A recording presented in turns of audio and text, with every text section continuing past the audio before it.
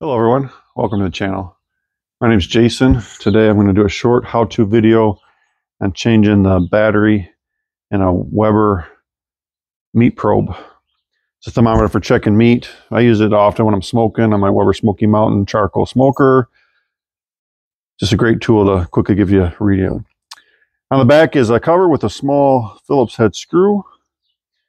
And I have this screwdriver set made by Cobalt.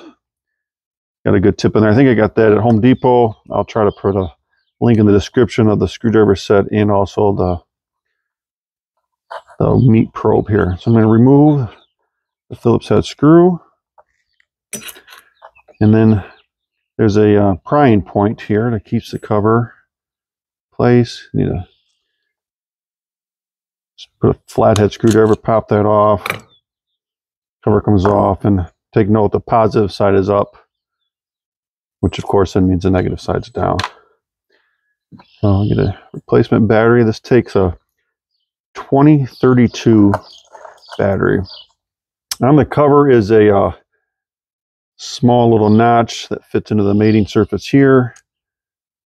Cover clicks back in place.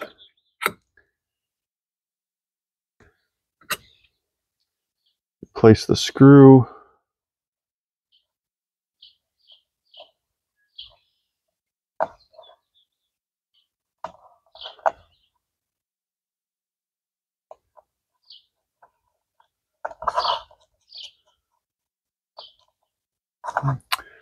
Power it on, and there you have it.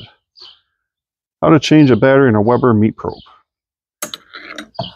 Thanks for watching. If you like the video, please hit the like button, subscribe to the channel, and hit the bell icon for future notifications.